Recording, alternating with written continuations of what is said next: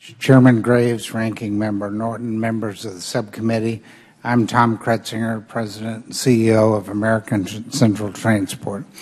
Today I testify on behalf of American Trucking Associations, the largest trade association for the trucking industry, representing more than 35,000 member companies.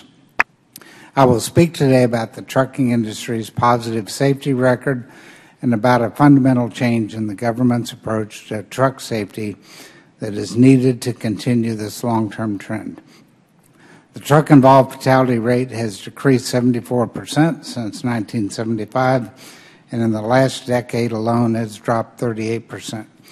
Continuous improvement will require an acknowledgement of the principal causes of truck crashes and appropriate countermeasures. The vast majority of large truck crashes are the result of driver errors, not vehicle defects. FMCSA's crash causation study found driver error was a, quote, critical reason behind 87% of the crashes. Meaningful improvements will also require a broadened approach from the current rules and enforcement-centric model to one promoting voluntary adoption of safety technologies and initiatives.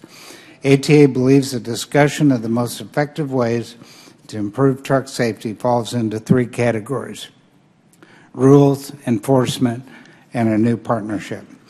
ATA has a proud history of supporting new common sense safety rules.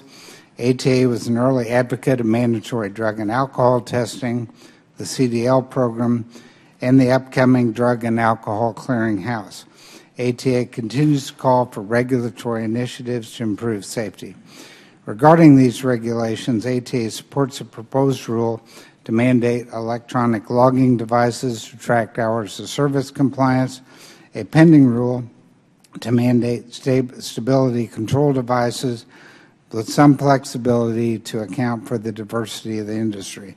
ATA is also eager to see a proposed rule calling for mandatory speed limiters on trucks, since vehicle speed is the greatest contributor to highway crashes.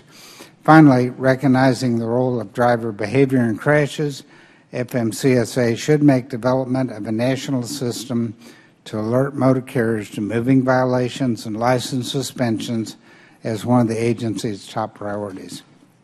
Turning to enforcement, continuation of the long-term improvement in truck safety will require a change in the government's enforcement approach. Despite clear evidence driver behavior is responsible for the majority of crashes, federal funding for on-road truck enforcement is predominantly spent on inspecting vehicle condition, not traffic enforcement.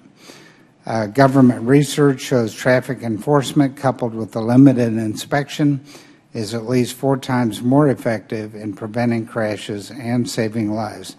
Yet FMCSA data reflects a steep decline in enforcement activity. FMC's current safety efforts are largely limited to compliance and enforcement. The agency should use a carrot and stick, but is focused on using the stick. This approach is limited in its effectiveness and does not address ways to compel positive behavioral change. Government should partner with us to promote voluntary adoption of innovative safety tools and technologies. In short, government could establish criteria for meeting a gold standard and reward the fleets that meet it. Government incentives can accelerate adoption of new tools and technologies already being embraced by the industry.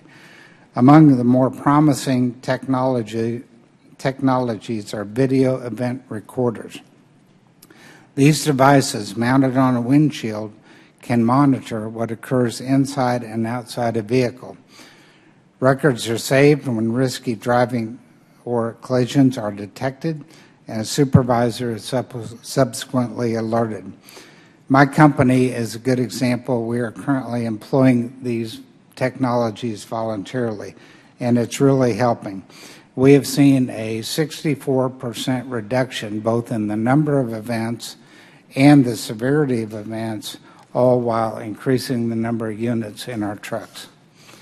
Mr. Chairman, we are eager to work with the government on more creative safety approaches. Thank you for the opportunity to testify.